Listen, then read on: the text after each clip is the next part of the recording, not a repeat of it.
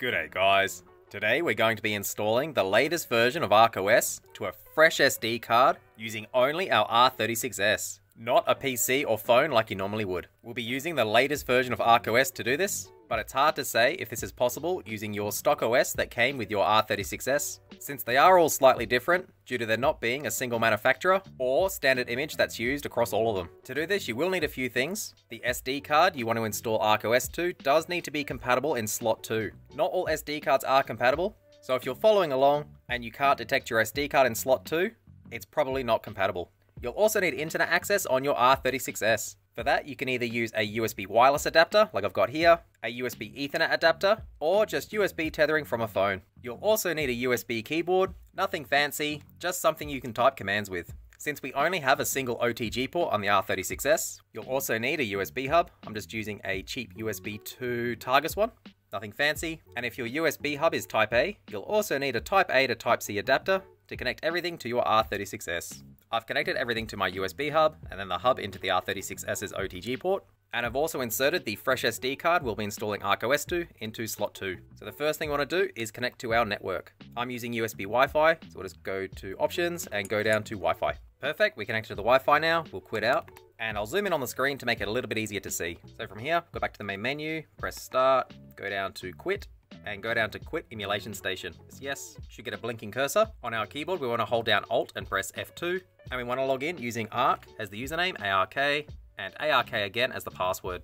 This will probably be the biggest hurdle if you're using the stock OS that came with your R36S, as there's no real way of knowing if they've changed the stock login details. Before we do anything, we just want to make sure we've got internet access, so we'll just do ping 8.8.8.8, which is Google's DNS server. Have to do sudo ping, and there is a connection. So we'll press Ctrl-C to cancel. We'll do clear to clear the screen. Next, we'll make sure our SD card in slot 2 was detected. We can just type in ls_blk to list block devices, and hopefully our SD card shows up. So MMC block 0, the very top one. You can see it says size 60 gig. That is our SD in slot 1. The slot 1 SD should almost always be called block 0. And the one below that is MMC block 1. It's around 14.5 gig, and that will be our SD in slot 2, since it is a 16 gig card. We do need to note down MMC block 1 for later. If only MMC block 0 is showing, then most likely your SD card is not supported in slot 2. You could still follow along with this video, but you would need to use a USB SD adapter and plug it into the USB hub. If you do go that route, it probably won't show up as MMC block 1, instead probably SDA. Next, we want to make sure we have enough free space.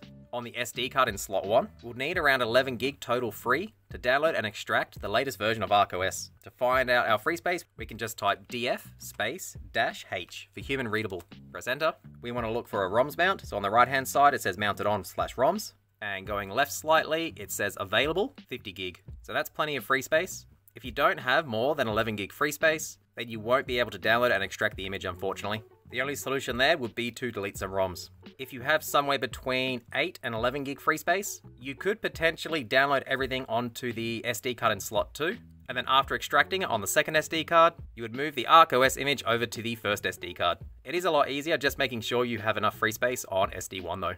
So now we know we have enough free space, we want to actually download the ArkOS image. This was a little bit trickier than I initially thought. There are a few command line web browsers available, like Links, Links2, eLinks, and W3M, but unfortunately none of them support JavaScript out of the box. Without JavaScript, we can't download from Google Drive, MediaFire, or Mega Upload, and the Direct Github Links don't actually load. So the workaround for that is to either manually type in the very long GitHub download link, which you will have to find on a different device, or what I found way easier was just using a link shortener.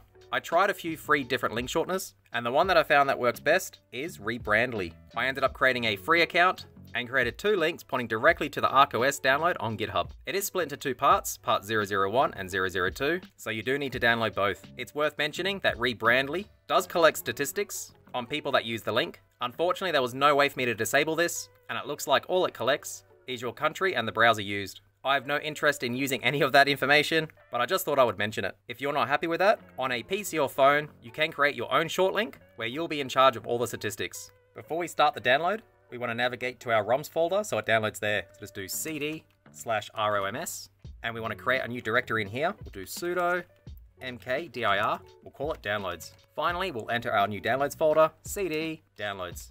It is case sensitive. If we type ls to list all the files inside, should be empty, and it is. So from here, we'll just download our file. So we're gonna type in wget space and then our link. It's rebrand.ly/ArkOS. It is case sensitive, so make sure there's a capital A, O, and S, underscore 731251, which is the build version, -001 for part 1. Just press enter, and it should start downloading. You can see it is downloading from GitHub.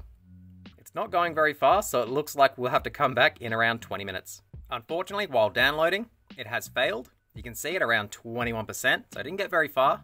And this does happen a fair bit when downloading larger files from GitHub itself. Not the end of the world, just press up on the keyboard once, and that should bring up the last command entered. Don't press enter yet, press spacebar and type in -C for continue. If we press enter now, it should resume at 21%. And it is. You can do this every single time it fails, just make sure there's -C at the end of the wget command. Once part 1's finished downloading, we want to do the same thing for part 2. We just press up on the keyboard, go left slightly, and change 001 to 002. Let's press enter, and it should start downloading part 2. Once both parts are finished downloading, we'll type in ls just to make sure they're both there, and they are 001, 002. Now we want to rename both of them. Let's type in mv for move, space, and then the first file, so capital A. You can just press tab to autocomplete, and we want to do file 1, so 001, spacebar once more, and the new file name. We'll just call it ArkOS, all lowercase, .001. We want to do the exact same thing for part 2, so you can just press up on the keyboard to re-enter the last command, use the cursor key to change 001 to 002, and at the very end, 001 to 002. Type in ls once more. We should have ArkOS.001 and ArkOS.002, we do. Next, we want to join and extract the image. Type in 7z space x space ArkOS.001. It should automatically find both parts, join them, and then pull the image out. You can see here, it did detect that it's a split archive. It says type split and volumes 2, so it did detect both halves. This can take a little while, so just be patient. If this part fails at a random %, it's most likely because you don't have enough free space on your SD card. Once it's finished extracting, we'll type ls once more just to make sure everything's there. And it is ArkOS multi-panel image. What we have to do now is actually write the image to our SD card. We'll type in ls blk once more just to find our SD card. There it is there. It's the 15 gig or 16 gig SD card, so 14.5, and it's MMC blk1. It's super important you type the correct name in, as if you accidentally type in something like block 0, you will wipe your SD card in slot 1. You don't want to do that. So to write the image to our SD, we want to type in sudo dd bs equals 4 capital M. That's just the block size, makes it a bit faster. if is input file equals, and then the image name, so it's this long one here. So capital A, just press tab to autocomplete. Double check it's the correct one. It is, that's right. Make sure there's a space after image, which there is. OF for output file equals /dev/ and then the SD card. So for me, it was MMC blk1. Triple check you've typed in the correct name, as once again, if you have the wrong device, you will wipe the wrong SD card. Press spacebar. I want to type in status equals progress, space, and space SYNC. Once you've made sure you definitely have the correct SD card, just press enter. It should start writing the ArkOS image to our SD card in slot 2. It is going fairly fast, so that's good. And it looks like it's finished writing.